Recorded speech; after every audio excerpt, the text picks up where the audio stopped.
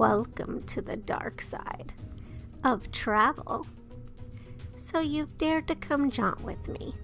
Thank you. Let me introduce myself. I'm Courtney Maroc, Ambassador of Dark and Paranormal Tourism for Haunt Jaunts, a destination for restless spirits who dig hauntings, true crime, horror, Halloween, and weird days. I'll be your host and guide for this listening adventure. Looks like we've been cleared for takeoff, so buckle up, sit back, and enjoy the ride.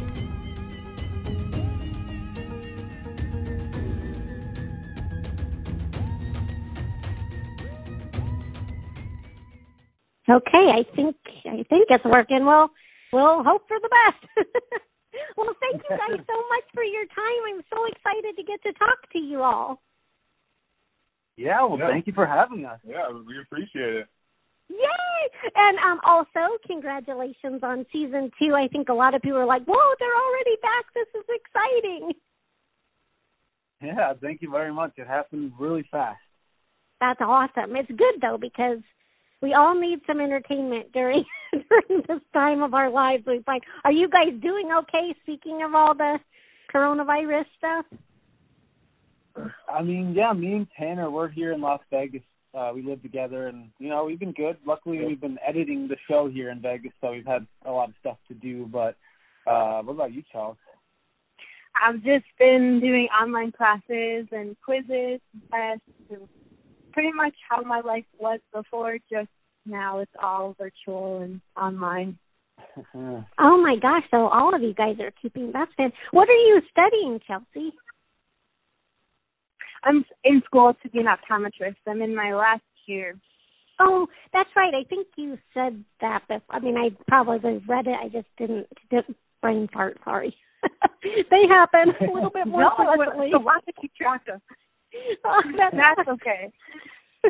And I have a question. Okay. How about you? Me? I've been great. I'm in Nashville, so Music City sort of, like everywhere else, shut down. But, I'm healthy, so that's good. That's a plus. That's always good. Yes. It's one of my favorite cities. Really? Yes, I love country, and I've been there only one time, but it was, the most fun I've ever had before. So I love it. I'm definitely going back. That's so exciting. Yay. And all the people that are doing the tourist stuff right now will be very happy to hear that because, wow, we're really hurting. I imagine a lot like Vegas. Where are you at, Chelsea? Right now I'm in Minnesota, actually, at my parents' home because I moved out of Chicago, and I actually just brought all my stuff back. So I'll be spending this next year, though, rotating across the country at different externship sites. So it's kind of like one of those things where I take off a little bit of time to do the show, and then it's kind of, I'm able to make it work so far. So it's kind of like a juggling act, but it's happening. Oh, good. Yeah, that was going to be my question. What will happen with the show then? Yeah, I actually took off some time from school just because it's the part of my schooling where I'm able to kind of do that. It's not like everything builds this last year. It's just externship sites. So it's kind of like a residency where you are at different clinics for a chunk of the year. So I just have to tag that on the tail end or schedule it another time. So before I can graduate, I just have to finish the 4 rotations. So kind of got that's cool. Training. Yeah, that's super, and that's awesome that you have that flexibility. Cool. Okay, so I have a lot of people have to work around it. Oh, but they're willing to, and that's awesome. Yes, I agree. Oh, nice. And I have a question. I got to watch the screener, thanks to Stephanie, of your first episode for season 2, and I have no idea. I'm going to not say it right because how it looks to me and how you guys say it's not. Hopefully it'll come out. Is it Nopeming? Yeah, you got it. Yep. Yeah, I even got a clap. That's even better. Woo! Okay, so the very first, not the very first thing I noticed this episode, but something that definitely jumped out, and this won't be a spoiler. Well, it's not really a spoiler to the plot at all. Is you guys all have these great masks on, which coronavirus, I would be like, oh, those must keep your mouth. But can you use those during this time? Yeah, no, that's one of the benefits. I mean, we just shot a whole season in some of the dirtiest buildings in the country, so we all have this stockpile of masks, and now we can use them for quarantine. That's awesome. When ghost hunting equipment comes in handy for coronavirus apocalypse. Yeah, exactly. That's awesome. So funny. I never even thought of that.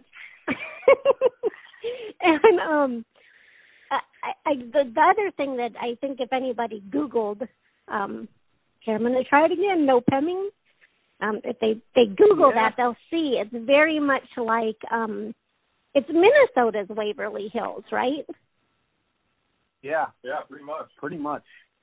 That's really wild. I mean, it definitely has different stories, but yeah, totally. I mean, it's like growing up.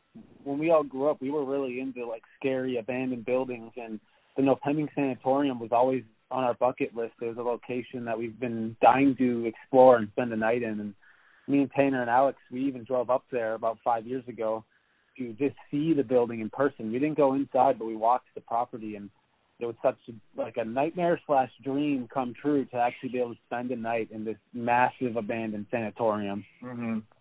You're completely right. I think the correlation between Waverly and Nopeming are pretty close. I mean, both of them were built for patients who had tuberculosis back in the 1920s, and a lot of people have perished from that. And we were lucky enough to get access to Nopeming and get inside, and it was one of our dreams come true because, I mean, being Minnesotans ourselves, it was always the one place we wanted to get into but didn't know how to do it the right way. Oh, wow. And then you did right now. But so wild that you did it in the middle of winter. Holy cow. I mean, you saw the episode. You saw there's some hallways that are 4 to 5 inches of ice where you literally have to, like, slide down them. You can't walk. And it's funny you bring that up because I was going to say the walls glistening, that was crazy cool. But then you didn't show it in the episode, but did you guys, like, have a little fun, like, getting a running start and sliding down any of the hallways, or no? We did a little bit of that, yeah. There was some falls, too, that didn't make the cut, or some accidental slips. Yeah. Oh no. It was a whole different experience in the winter. Well, we definitely could have brought our hockey skates. We definitely could have brought our hockey skates. Yeah. 100%. That's awesome. That would make quite the episode. Or the blooper reel. Yeah, exactly. And do you have any theories about whether weather affects the environment, like from a paranormal standpoint at all? Yeah, I mean, part of our experiment really with this whole road trip is it's on fear and just putting ourselves in some of like the most uncomfortable situations and how much we can handle. And I don't know if the cold actually brought out more energy compared to the summer, but it definitely took away energy from us, and it made a very big impact on the whole trip. It was just a whole different obstacle that we weren't used to. And the one thing I will say about the winter, though, is it's 2 to 3 extra hours of nighttime. So we were in these buildings this road trip for an extra 2 to 3 hours every night. So instead of 12 hours, it's like 14 to 15. Oh, so you at least got the bonus time. That's interesting. Yeah, because that didn't look much like glamping at all, it just looked cold. Yeah. It was. It was cold. The whole road trip was freezing, terrifying. Oh.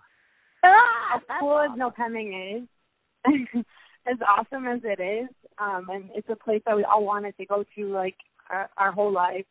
but it also, I did not want to go there in the winter. To be totally honest with you, we had to, like, shovel to get in to the building, and it was, like, 6 feet of snow, like, pushed off to the side. We couldn't even get the RV up due to I did see where it was like some of those snowbanks were taller than you are. Yeah. Wow. Oh, my gosh. Crazy. And were you... And on top of that, that location was scary. Like, it was probably... Well, it definitely exceeded my expectations and just how freaky it was, and by looks alone. Oh, really? Yeah. Oh, definitely. Well, and the crazy thing is when you're in these places and it's freezing, you're so focused on your body and, like, trying to stay warm that you kind of let your guard down a little bit. And when you let your guard down, that's when usually stuff starts to pick up or things will happen. And that was very evident that night. Yeah. Oh, big time. And did you guys see any, it's a little cold, I don't know what might be out, but did you see any wildlife in there at all, or evidence that any had been in there? I mean, that was the difference between this road trip and our first season. The summer road trip we did was a lot of wildlife. This time around, hardly any. You could see evidence of them from maybe there being animals in there in the summertime, but the winter time, this whole road trip, we hardly had any animal encounters. Mm-hmm. That's interesting. Which is a plus, I guess. Yeah, that wouldn't have been a place to all of a sudden meet a hibernating bear or a wolf or something, no. Yeah, exactly. I'm not a very good animal wrangler. I mean, Nopeming Sanatorium, so the word Nopeming actually means into the woods. So it means into the woods sanatorium. And, like, if they Google it or search this sanatorium, I mean, it literally is in the middle of the woods in Minnesota, away from everything. Oh, gosh. Yeah, because they would have wanted it to not, have any chance of contaminating or probably other people and stuff. And when you said that it's one of those, like, it met your expectations, have you gone anywhere yet that you didn't? Like, you were like, that wasn't as scary as I thought. Yeah, I mean, we've gone to some places. I think, like, last road trip there was a few in particular, like episode 2 of last season, the Old South Hospital. It was creepy, and we had some encounters, but we were, at the end of that night, we were like, from the stories compared to what we experienced, we must have just gotten pretty lucky. Right. And we've also had, like, the complete inverse of that happen, like the Statler Hotel or, like, Sweet Spring Sanatorium, where we're all kind of like, I don't know if this is going to be as scary. I mean, Sweet Spring sounds like a nice place, a hotel, like, I don't know, that sounds nice. And then, by the end of the night, we're running out of both locations pretty much. Yeah. Oh, my gosh, that's all. I mean, it's not awesome, but that's a great experience that it did the inverse of that. I didn't even think to ask that, so I'm glad you brought that up, Tanner. And I have a question. I have a question for Tanner. All the clips they showed when you're in the basement, you're sitting on your cot. Did you ever lay down on it at all through that whole night? There was one time, I think. I don't, honestly, my whole strategy is to sit up and be ready to run.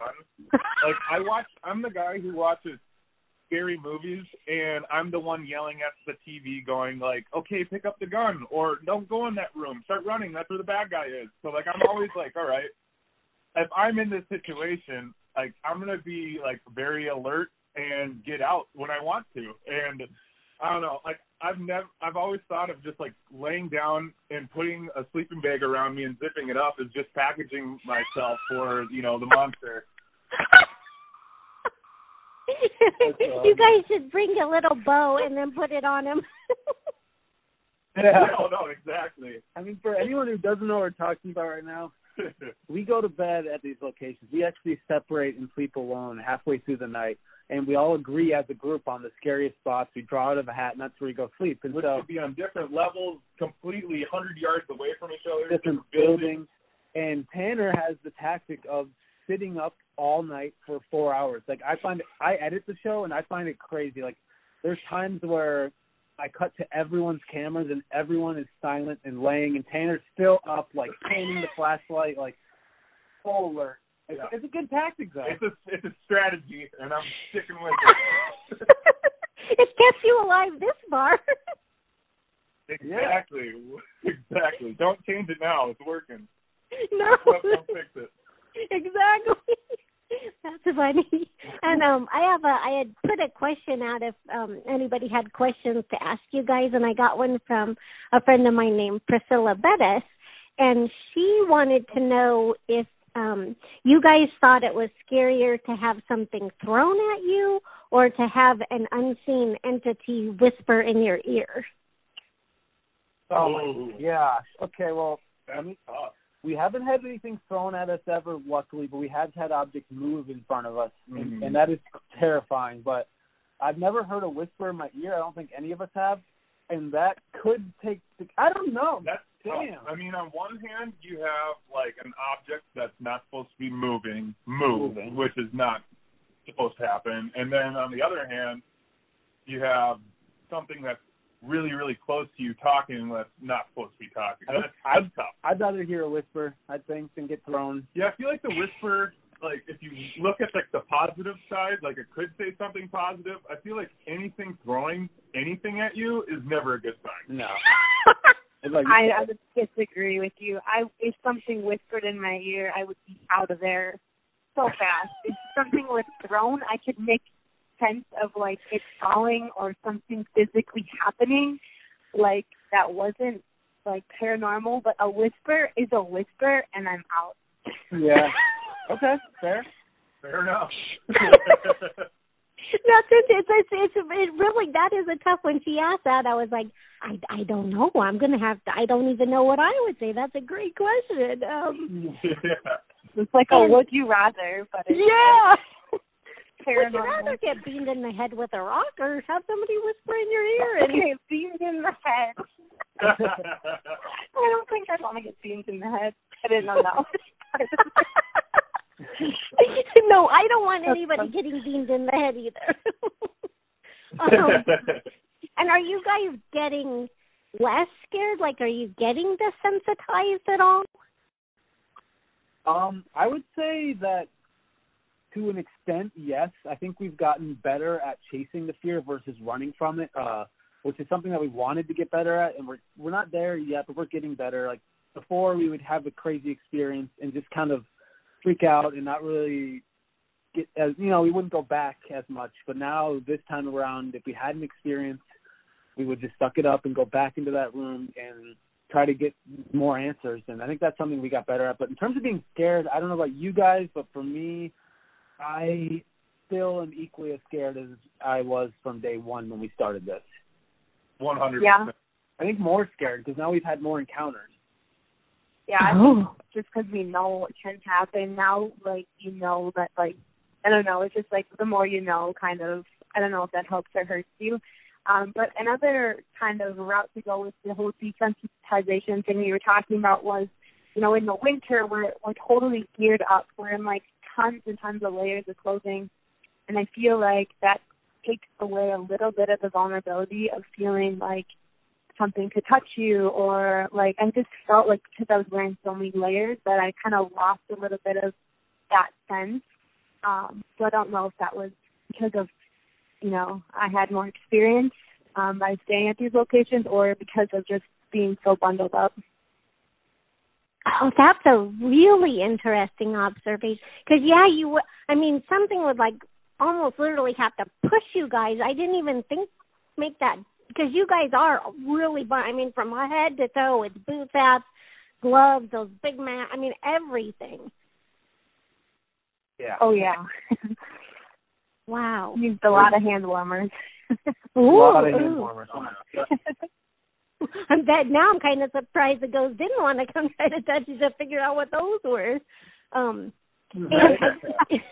guess I just have one last question for you guys. Do you have any favorite episodes, or like if you could tell people, tune in, this was my favorite moment or episode for this upcoming season? Yeah, I'll start. My favorite, I love premiere, Nopeming, just because it's hometown. It's a massive abandoned sanatorium that not many people have heard of. But my ultimate favorite is our finale. It's the Sheboygan County Asylum in Wisconsin, and we were the first crew ever allowed inside to film. We spent an entire night, and I had a personal experience there that really, really affected me.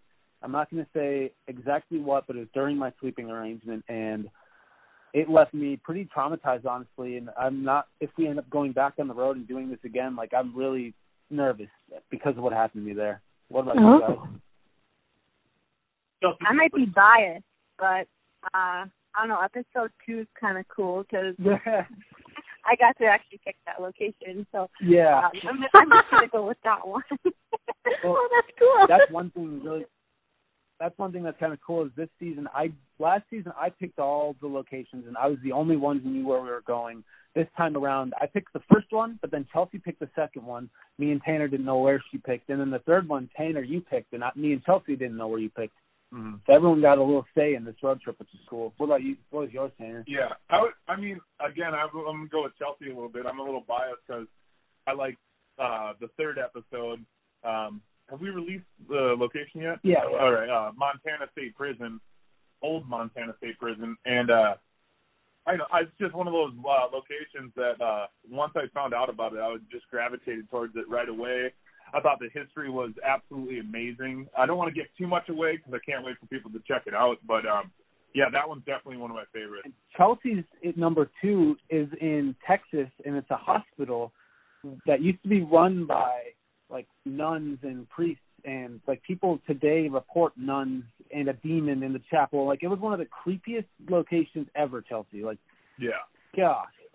Oh, my gosh. Yeah, it was pretty creepy. And apparently I was the only one who wanted to go down south in the middle of winter, which, again, that kind of shocked me.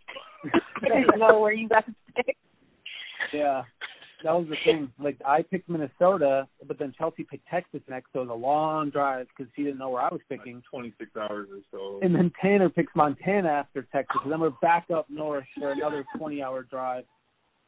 Oh, no. Prove, once again, we have no idea where we're going. Yeah. Oh, no. Oh, and I thought of one other question based on what you guys are. Is there any place, like, if one of you guys picked something and you didn't know, but you got there and you're like, oh, no, I'm out. I'm absolutely not even going to go in there. Ooh. I mean, that happens a lot. Yeah, it does happen frequently. There's some places outside of the country, like Poveglia Island in Italy, that would really, really challenge myself. I don't know if I'd want to do that. Yeah, I don't know personally if I could do the Paris catacombs. Yeah. I don't know if I could actually wander all those tunnels. Oh. There's a few places. Honestly, I love a Sweet challenge. Springs, I don't think I could go back to Sweet Springs. Yeah, season 1. Yeah, season 1 we went to Sweet Springs Sanatorium in West Virginia, and it was probably one of our more traumatizing nights. That might be the one in the U.S. that we would all not want to go back to. Wow. 100%. I mean, I'm almost at that level with the Sheboygan Asylum, our 6th episode this season coming up. It's pretty messed Yeah. up. Oh, wow. And that's the close season second. finale, Probably right? tied. Yep, Correct. Oh, wow. So and they both start with S, Sweet Springs and Sheboygan. That could be a tongue twister. Oh, my gosh. Oh, my gosh. Well, I don't want to hold you guys. I know you probably have a million more calls to do, but I just want to thank you. This has been an awesome conversation, and thank you for your time, and I hope you have a great season 2. Thank you very much. Thank you so much. Thanks for having us. Thanks. Talk to you guys later. See ya. Bye. Bye. Bye.